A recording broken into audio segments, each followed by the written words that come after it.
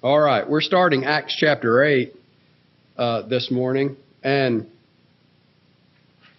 if you've ever seen a listing of great chapters of the Bible, I've got I think, probably 2 or 3 different lectureship books and just topical books that's the theme is great chapters of the Bible.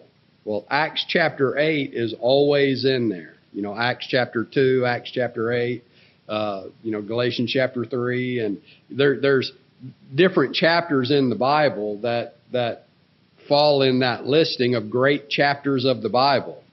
And Acts chapter 8 is rightfully included in those. When we come to Acts chapter 8, this is the beginning of the second major division of our outline on Acts. You see at the top of your handout, it starts with that big bold number 2. Well, the big bold number 1 was the church in Jerusalem. And as this outline is based on Acts chapter 1 and verse 8, that's what Jesus said, isn't it? That the church would begin in Jerusalem, and then it would spread from Jerusalem throughout Judea and Samaria, and then to the ends of the earth. So the second major division of our outline of Acts begins in Acts chapter 8. It goes from Acts chapter 8 to Acts chapter 12. The church scattered throughout Judea and Samaria. And then under that, there's a smaller breakdown, or a more detailed breakdown, we might say, that goes to Acts chapters 8 and 9, the church extended geographically. Number 1, the disciples scattered abroad, Acts chapter 8, verses 1 through 4. Number 2, Philip preaching Christ in Samaria, Acts chapter 8, 5 to 25. Then the subpoints under number 2, Philip's confirming signs, verses 5 through 8. The conversion of Simon the sorcerer, verses 9 through 13. And then Peter and John visit Samaria, verses 14 to 25. Imparting spiritual gifts, verses 14 to 17. Simon's sin in connection to the apostles imparting spiritual gifts, verses 18 and 19. And then Peter's rebuke of Simon in verses 20 to 23. And Simon's repentance in verse 24. So not only do we have 2 tremendous examples of the plan of salvation and responding to the preaching of the gospel with the Samaritans in Acts chapter 8, verses 12 and 13, but also of what's typically referred to, or what I've heard referred to many times as, I'll just ask y'all, what is Simon used as an example of a lot of times? Right, but there's a term that we use a lot of times for that, right? We talk about the plan of salvation, and then there's the second law of pardon, right? And we go to Simon as the example for that. So we have 2 tremendous examples with the Samaritans and the Ethiopian eunuch of obeying the plan of salvation, but we also have in this chapter a very detailed example of what, as Frank pointed out, what we refer to as the second law of pardon. The second law of pardon being how someone who has already been baptized into Christ is forgiven when they fall away. You know, that's one of the things that people who try to deny the necessity of baptism, that they try to do, kind of like the Sadducees tried to argue with Jesus about the resurrection of the dead, and they thought they had him in a logical contradiction with the Levirate marriage. Well, a lot of times when you're talking about the necessity of baptism, people will come back and they'll say something along the lines of, so you think after you're baptized you don't sin anymore? And of course, our response to that is, well, sure, we sin. Everybody sins and falls short of the glory of God. And then they'll say, so you have to be baptized, you have to be rebaptized every day when you sin? And you know, it's this idea that when you're baptized, that you're forgiven of all of your past sins. and that's it. But that's not it, is it? Right? In 1 John chapter 1 and verse 7, the blood of Christ continues on in our life after we're baptized, right? It continually cleanses us of every sin after we're baptized. Well, if we sin and we fall away, how is it that we're restored? Do we have to be baptized again? Well, no. Simon is an example of that. Simon immediately backslid. And when we read about Simon going through here, it's very clear that Simon reverted back to his former conduct. That's what backsliding means, right? When you become a child of God, you're supposed to start living a different lifestyle, right? To live in a different way. And when we revert back to our former conduct, that's called backsliding. Well, Simon did that. And Peter told him to pray God to forgive you for this transgression, right? And Simon asked for prayers for his forgiveness. Well, that's an example of the second law of pardon. And James talks about that in his epistle also. So we have that example here in Simon the sorcerer. And then Peter and John return to Jerusalem, verse 25. Then there's the example of Philip and the Ethiopian eunuch in verses 26 to 39. And then Philip preaches from Azotus to Caesarea, verse 40. I've got a little piece in the bulletin about that last verse, verse 40, where we come to the close of Acts chapter 8 with Philip being in Caesarea. It says that he came to Caesarea. We don't read about Philip again until all the way in Acts chapter 21. And he's still in Caesarea. About 20 years later, he's still there in Caesarea. I have heard some say, not many, because it is kind of a fringe, kind of wacky thing. There's, some here in LaGrange that kind of have this idea that you're not supposed to have a local preacher. Well, then what do you do with Philip? Because he was the local evangelist in Caesarea for 20 years, right? And they'll say, well, there's nothing in the New Testament pattern about a localized preacher. Well, that's just not true. Philip, and I use Philip. Philip's not the only example of why that's not true, but since we're in Acts chapter 8, I wanted to include that. So there's a little piece in the bulletin there about that. All right, question 241. Before we read question 241, let's just read the first section of Acts chapter 8, verses 1 through 4. At that time, a great persecution arose against the church which was at Jerusalem, and they were all scattered throughout the regions of Judea and Samaria, except the apostles, right? So up to this point, the church had not spread beyond Jerusalem. So all the apostles were still there in Jerusalem. And when the disciples were scattered because of the persecution, it says that the apostles stayed there in Jerusalem. Now, we'll see later that the apostles, did scatter out and did, start going on missionary journeys, we might say, as exemplified by Paul. But at this point, they're still in Jerusalem. And devout men carried Stephen to his burial and made great lamentations over him. As for Saul, he made havoc of the church, entering every house and dragging off men and women, committing them to prison. Therefore, those who were scattered went everywhere preaching the word. All right, question 241 says, who is introduced at the stoning of Stephen that would be a leading persecutor of the church? Saul, right? You go back up to chapter 7 and verse 57.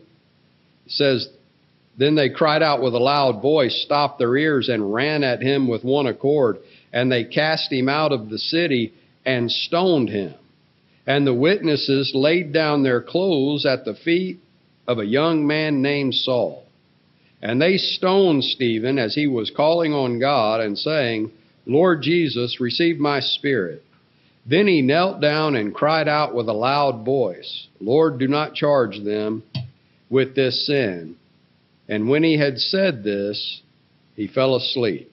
Now Saul, so the one that was consenting to his death, the one that they laid their clothes at his feet, says now Saul was consenting to his death. Of course, we know that this is the one who, in the next chapter, is going to be converted by an appearance of Christ on the road to Damascus, and will later become known as the Apostle Paul. And in Paul's writings, he makes reference to the fact that he was a persecutor of the church. Look at what he says in 1 Corinthians chapter 15 and verse 9. It's interesting, how Paul expressed his guilt, really, over how he had been a persecutor of the church. In 1 Corinthians 15 and verse 9, it says, For I am the least of the apostles, who am not worthy to be called an apostle, because what? I persecuted the church of God. So Christ had made Paul an apostle, right? We'll see, where Christ sends Ananias to him, a prophet named Ananias to him, and he's told when Ananias says, oh, wait a minute, this guy Saul, if I go to him, he's going to arrest me and take me back to the council, have me stoned just like they did Stephen. He was afraid to go to Saul. And what did Jesus tell him? He is a chosen vessel of mine, right? So Jesus made him an apostle, but Paul didn't think that he was worthy to be an apostle.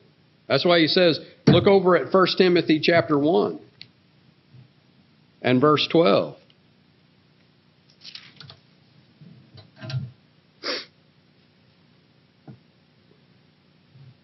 And I thank Christ Jesus our Lord, who enabled me, because he counted me faithful, putting me into the ministry.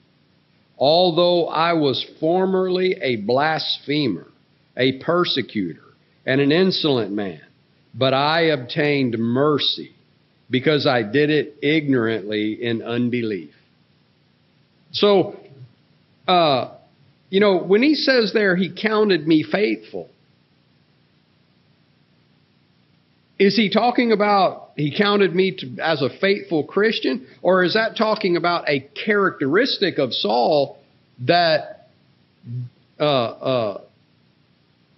God found useful, right? Why was he such a zealous persecutor of the church? That's right. Zealous, right? Look over at,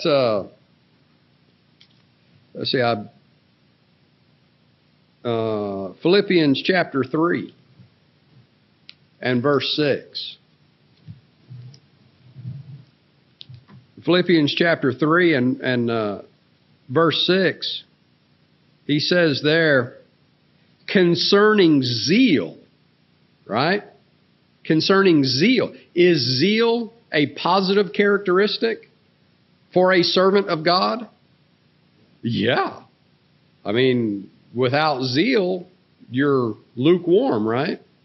We know how he feels about lukewarmness. Zeal means being on fire. It means boiling over. Concerning zeal, persecuting the church. So as he says, a Hebrew of the Hebrews. Concerning the law, a Pharisee. concerning zeal, persecuting the church. So why was he persecuting the church?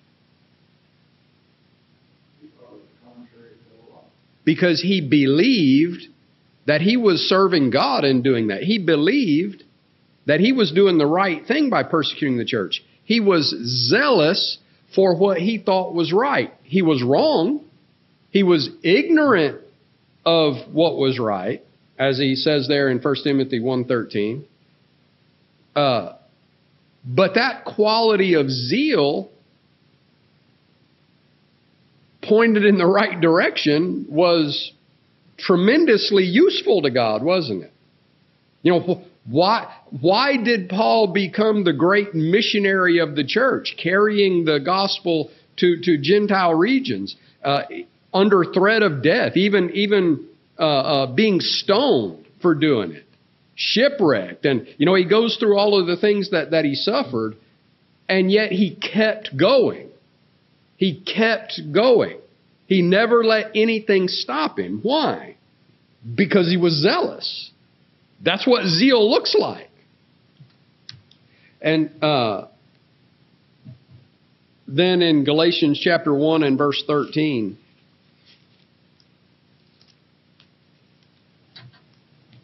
he says there, "For you have heard of my former conduct in Judaism, how I persecuted the church of God beyond measure and tried to destroy it." So Paul always remembered, you know, where he came from. Did he let it hinder it? You know, sometimes guilt is debilitating, right? People allow their guilt to hinder them in their conduct, right? That they, like Paul said, that, you know, he wasn't worthy to be called an apostle. But did he allow that self-perceived unworthiness? He told Timothy that God counted him faithful and put him in the ministry, but he himself thought he was unworthy of that. Did he allow that to in any way at all hinder him in his service to Christ? No. As contrary, to the contrary, it was a motivator to do even more, right? Because recognizing where he came from, his past behavior, his former behavior, how he persecuted the church beyond measure, trying to destroy it. It's like he wanted to do that much more to build it up. To do more to build it up than he had tried to do to destroy it. And so it's interesting to look at how Paul reflects on the fact that he was a persecutor of the church. How he thought that because he had been a persecutor of the church, he was unworthy to even be called an apostle. Well, are any of us really worthy to be called a child of God? I mean, when we really think about the fact that while we were yet sinners, Christ died for us. And that it's by grace that we're saved, right? It's not because we deserve anything. It's not because we can be so righteous that we earn the death of Christ on the cross for our sins. We're all unworthy to be called children of God. But he does call us his children. Jesus said, look over in Hebrews chapter 2.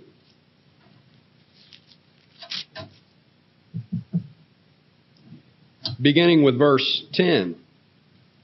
"For it was fitting for him, for whom are all things, and by whom are all things, in bringing many sons to glory, to make the captain of their salvation perfect through sufferings.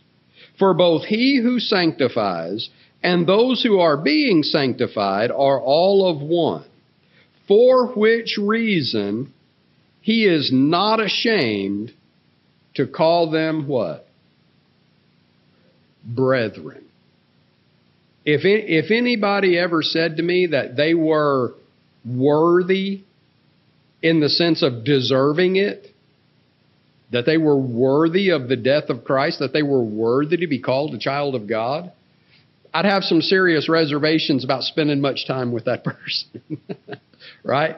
Now, in another sense, we have been made worthy by the sacrifice of Christ. We don't deserve it. We can't earn it. It's by God's grace that we can be His children. And yet, the Holy Spirit, through the Hebrews writer, expressing the mind of Christ here, says He is not ashamed to call them brethren, to call us brethren. He's not ashamed of us. Sometimes we're ashamed of ourselves. Sometimes we should be ashamed of ourselves. That should bring us to repentance and to greater faithfulness. But He's not ashamed. He's not ashamed to call us brethren. He is not ashamed to call them brethren, saying, I will declare your name to my brethren. In the midst of the assembly, I will sing praise to you. One of the most beautiful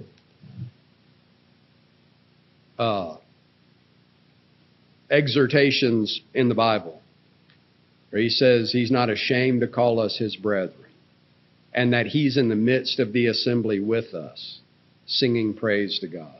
I love that passage.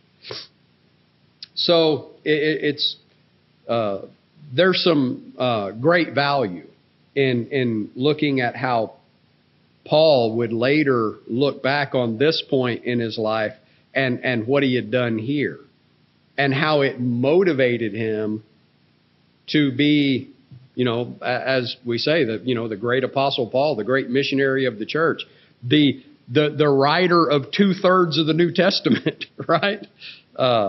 So that's interesting, isn't it? That 2/3 of the New Testament was written by someone who started out trying to destroy the New Testament church.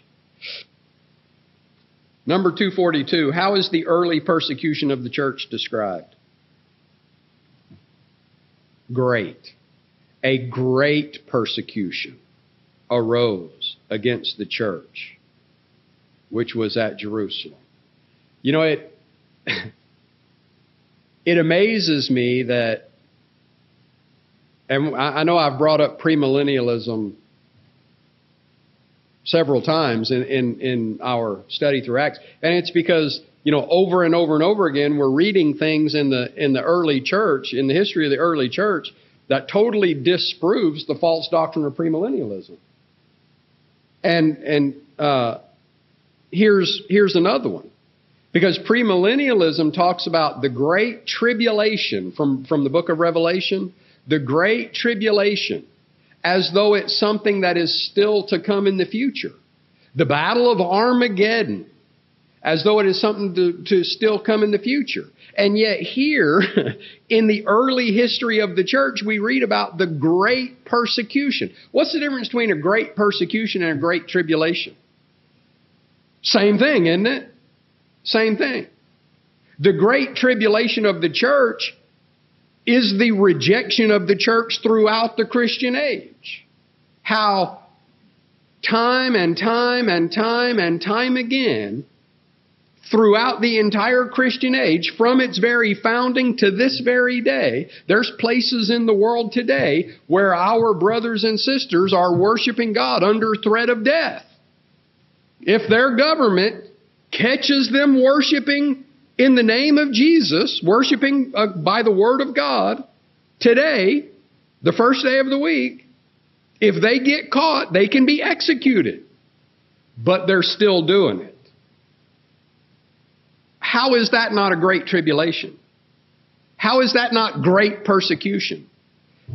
It's always been. That's what John is referring to in the book of Revelation. The Battle of Armageddon is symbolic for the struggle of the church in the world. But we're victorious. The Great Tribulation is symbolic for the struggle of the church in the world. But we're victorious. I know we're not studying the book of Revelation right now, but there's some parallel here. And I always love that story that I hear about the book of Revelation, how, a preacher got up and announced one Sunday that he was going to begin a study of the book of Revelation. And a kid in the congregation came up to him and he said, "Preacher, I already know what the book of Revelation is all about." And the preacher thought, "Oh no, what has this poor kid heard about the book of Revelation?" And the kid says, "We win." And the preacher laughs and says, "You're right. That's what it's all about. It's all about the fact that we win." Right? So what have we already seen up to this point? Chapters 1 through 7. I mean, when we come into Acts chapter 8, what have we just got through studying about? It's referenced in the paragraph right before this. The first martyr of the church. So the persecution had already gotten so severe that now they were killing Christians. It already said they wanted to kill the apostles, but they were afraid to. They've been beaten, arrested. It's not going to be too much longer after this till we see one of the apostles getting executed, and how the Jews are just tickled pink over that. How is that not great tribulation? It says right here, it's a great persecution. So, again, the things that premillennialism teaches are just contrary to the New Testament pattern, over and over and over again. And yet, the huge majority of our friends, neighbors, family members in man-made churches believe, if not in totality, like Faith Baptist down here with their Judgment Journey. They haven't done that in a couple of years, I don't think, but that's what Judgment Journey is all about. They try to scare people to death with their depiction of what they believe the book of Revelation is about, to try to scare them into being Baptists. They're not scaring them into being Christians. They're scaring them into being premillennialist Baptists. They're, total. They accept it in totality, the doctrine of premillennialism. But then there's all these other churches around us that accept it to greater or lesser degrees along the spectrum. Almost everyone in denominations believes that there's going to be a millennial kingdom on earth in the future. Almost all of. Whether they accept, all of the intricacies of premillennialism, almost all of them believe that. And it's simply not true. Here, the Great Tribulation, it says it almost explicitly. Great persecution. There's no difference between Great Tribulation, Great Persecution. They both mean the same thing. It's just a different word for the same thing. And so, we certainly need to be able to point them to that and say, well, if the Great Tribulation hadn't happened yet, then what's this talking about right here where it says great persecution? Right? So, the persecution in the early church is described as a great persecution. 243, to where were the disciples scattered? Judea and Samaria, right? So, going back over, and we've said that this is the basis for our outline of the book of Acts. You go back over to Acts chapter 1 and verse 8. But you shall receive power when the Holy Spirit has come upon you. That's Acts chapter 2. And you shall be witnesses to me in Jerusalem. That's up to Acts chapter 7. And in all Judea and Samaria. Now that's Acts chapters 8 through 12. And to the end of the earth. That's Acts chapter 13 through 28. Right? What begins in Acts chapter 13? Paul's missionary journeys, going out to the Gentile regions, carrying the gospel. After the church is established in Antioch, then the mission efforts to the Gentile regions begin from there. 244. who is accepted from the scattering?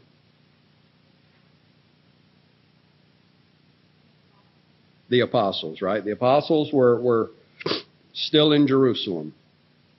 Now we're going to read here where Peter and John go out from Jerusalem to Samaria, but then they go back to Jerusalem.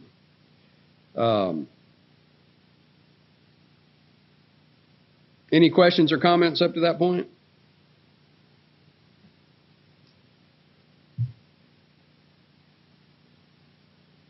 Number 245, how did the disciples react to Stephen's execution?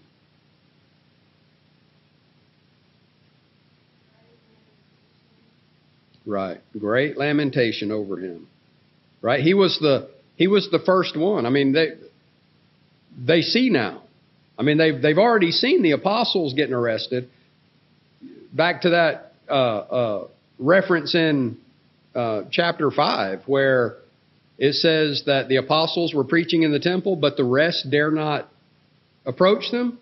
And I said there that my opinion is the rest of the church who, let the apostles go do their thing, and they kind of held back, because the apostles kept getting arrested.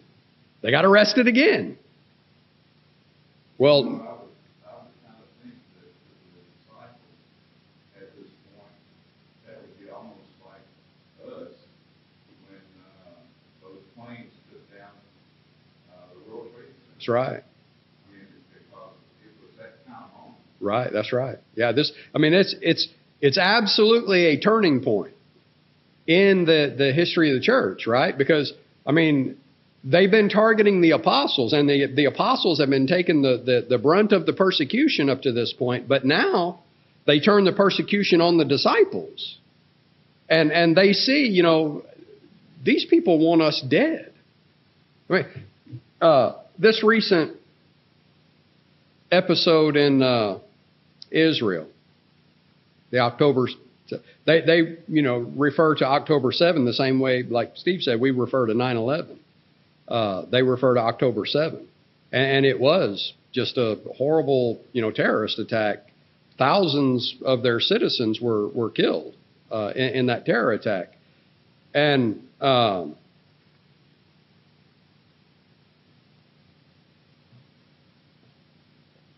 forget why I lost my train of thought.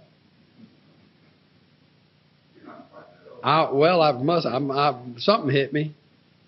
I was making a point from that, and I lost it. So just the severity right. of the moment, maybe. Right. Yeah, that's right. It was.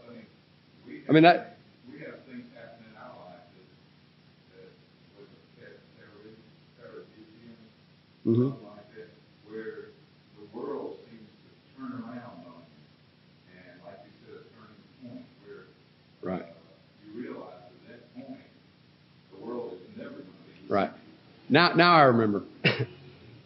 In response to that, there still are pro-Palestinian rallies expressing support for the very ones that carried out that attack against Israel. That would be like, having rallies to support the very ones that flew the planes into the World Trade Center and the Pentagon and tried to go for either the Capitol or the White House. And I saw a video clip of some Jewish college students that were outside one of these pro-Palestinian rallies on their college campus. And you could hear them chanting their slogan inside where they were having the rally. And these Jewish girls were just in hysteric tears talking to the president of the university. I forget which university it was at. It happened all over the place. But I saw this particular video clip, and they were, begging this dean of the college, president of the college, whoever, to shut down this rally. And she's, crying hysterically. She's saying, listen to what they're saying. They're chanting. They're saying that they want me dead. They want me dead. Well, that's kind of what's going on with the church here, isn't it? That now the disciples see beyond any shadow of a doubt It's crystal clear to the disciples here that these people want us dead. It would make them happy for us to all be dead. So you're right. It's definitely they realize that, you know, they got some struggles ahead, right? Any other questions or comments? 246. What was Saul's activity at this time?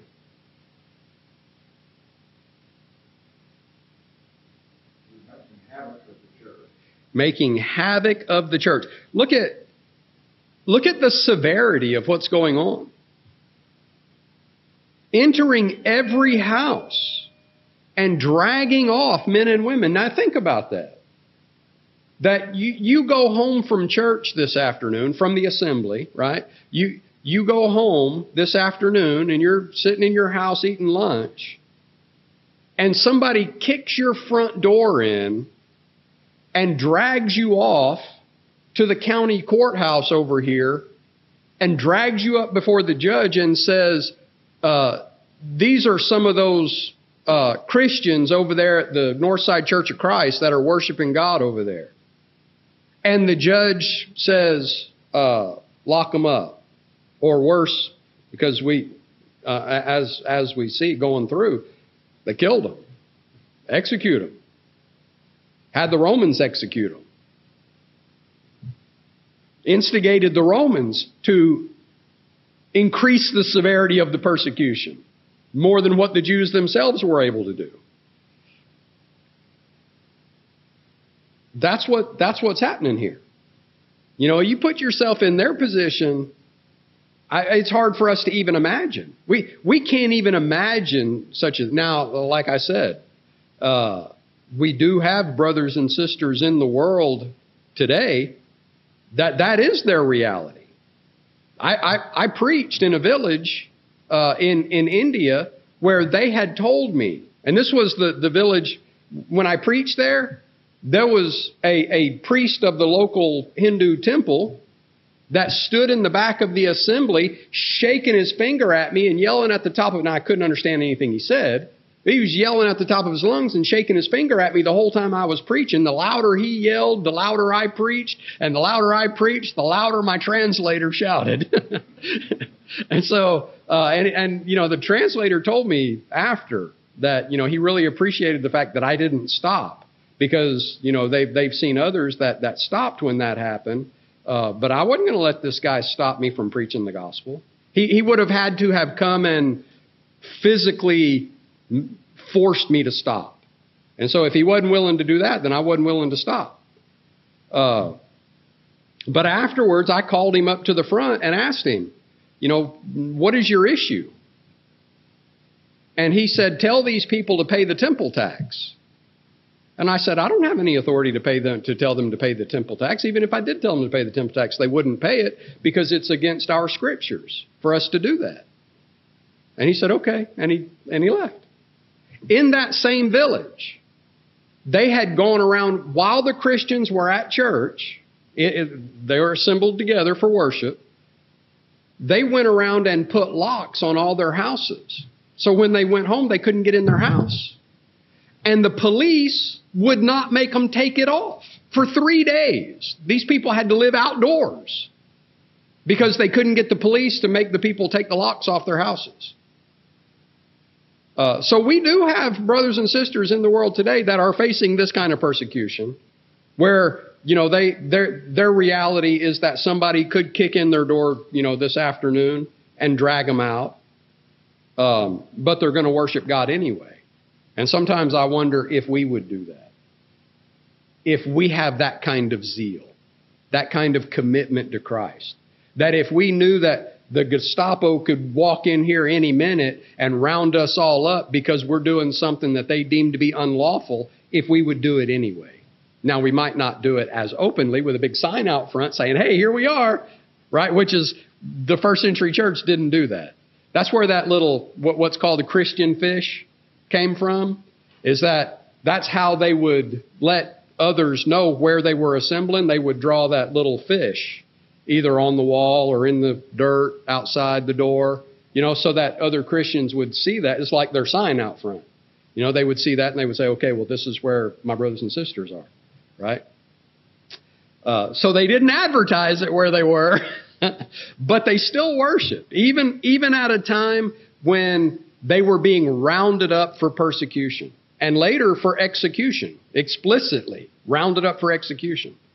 So I would like to think that we would still assemble and worship together the way we're supposed to, even under those circumstances. All right, we'll pick up there, Lord willing, Wednesday night. And I know that there's a lot of questions left, and I'm going to have to really move Wednesday night. So it'd be good if y'all already had them all answered, and I could just ask the question, you give me the answer, and we just keep going.